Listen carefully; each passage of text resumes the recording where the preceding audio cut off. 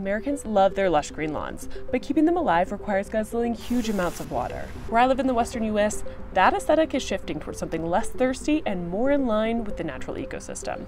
This is sunset hyssop and pearly everlasting. These plants don't need any supplemental water once they're established here. It's a practice called xeriscaping, planting greenery that thrives without much water. Basically, swapping grass for low-water plants saves water, cuts energy, and creates homes for pollinators. You can xeriscape in any way that is creatively and aesthetically satisfying for you. Most people think of like a gravel garden with perennial plants in it when they think of xeriscaping. You can also have a lush prairie.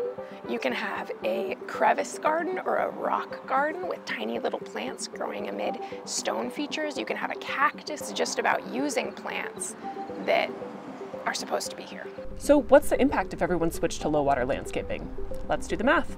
In the western US, farmers still use far more water than cities, but about half of city water goes to homes. More than half of that is used outdoors, mostly for irrigation.